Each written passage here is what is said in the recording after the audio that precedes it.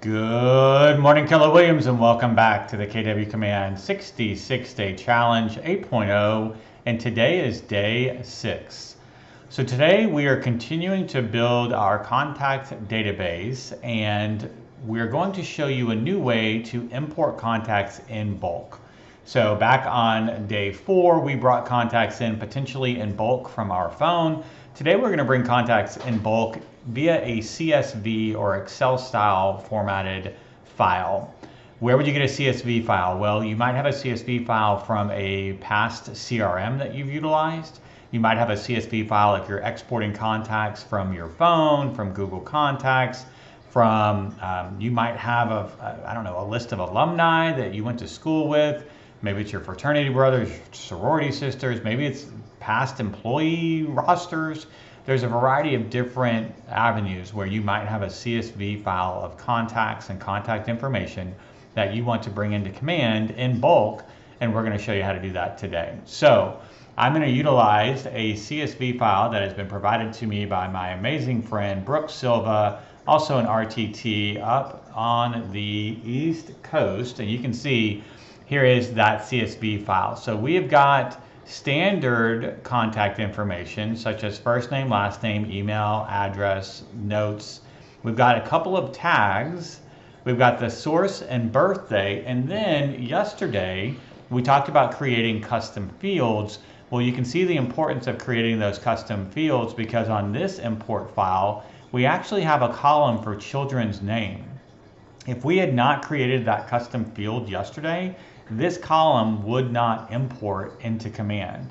So you do have the ability, if you're exporting data from somewhere and there's a piece of data that you have that there's not a field for in Command yet, go create that custom field before you create or do this actual CSV import. So we already have children's name, that's a custom field we've created. So we're gonna go ahead and go through the process of importing this file. So I'm gonna close this out. We are going to go back into Command. We're going to open up the Contacts applet, second one down. And you'll see next to the Create or Add Contact button, we've got an Import button. So this is the button we're going to use today to bring in this CSV file. So I'm going to click on Import. And you can see that we do have the ability to download a pre-made template if you choose to. But the reality is you can actually import any CSV file through the mapping process that's about to happen. So first it's going to ask me, hey, go find that file. Here's that file. We're going to open it up. You can see that the file was actually uploaded. It confirmed that it's a CSV file and that it's not been previously uploaded. So I can go ahead and click on continue to go to the next field. Now you can see that Command recognizes every column that is in that CSV file that we actually just chose to import. And now it's saying, where do you want that data to go inside of Command?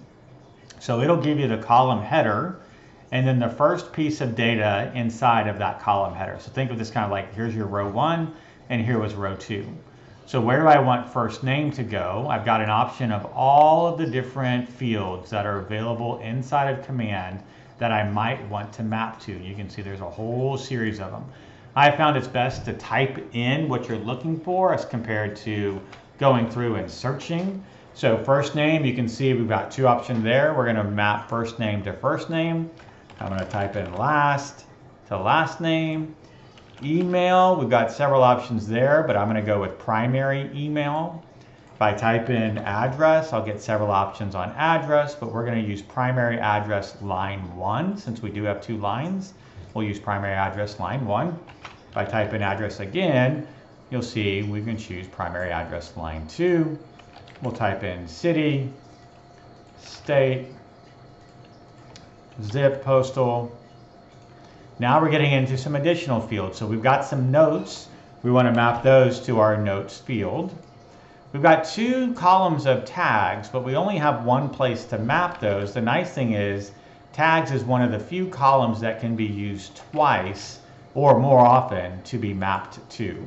Once you choose first name, you can't map last name also to first name, right? So this is one of the few fields inside Command where it will combine your columns. Last 3, we've got source, so we can choose lead source, we've got birthday. We're going to choose birthday, and then we have children's name. The only reason that one's going to show up is that we created that custom field yesterday. So if you have not created custom fields and you're searching for this in your drop-down, it is not going to show up.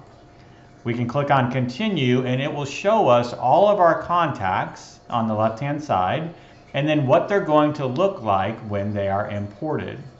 Now note that some of the fields don't actually show up on this preview, such as notes, right? You can see notes is not available, but it does bring in children's name as one of our custom fields. Last thing, if we find out there's any issues, right, we can click on this back arrow to remap so that you don't have to start all the way over. But once we looked at multiple contacts and we feel like, yep, so far so good, might come down and check every 5, maybe every 10, depending on how many you're bringing in. If everything looks good, we're going to click on Finalize Import. And it's going to give us a heads up, hey, your contacts are being imported, depending on how big the file is, might take a second. We're going to return to contacts. And you can see we also get a kind of a banner notification here at the top that you are going through an import. So command might be a little bit slower as this import is brought in. We can always choose to click on refresh at any point and see if the import is finished. And you can see, nice job, got an import going on, kind of gives you a little bit of kudos. And we can now see that in addition to A Seller and Marty McFly, we have all of those new contacts that we just imported. So if we come into Peggy Hill, you can see the note came in, email came in. We didn't have any phone numbers to map, but we did have an address, right? We've got a birth date, and here at the bottom, we've got our custom fields, and you can see Bobby came in as Peggy's son's or children's name as well. So that is the bulk import option inside of the contacts applet. And remember, it does have to be a CSV file. So it's got to be .csv for your file name. My recommendation, if you're bringing in really big files, maybe start with like 5 or 10. Just kind of make a primary copy and then delete all but the first 10. Save that as a secondary copy. Bring in your secondary copy first so that you get 10 in there. You double check, make sure they all look good. And then you can go with a much larger import after that. It's just a lot easier to clean up 10 contacts if for some reason they didn't come in correct than it is to clean up 2,000 contacts or whatever that may be. So that's it for today, guys. Hope you're all having a fantastic day, enjoying your weekend. And as always, I'll look forward to talking to you again real soon.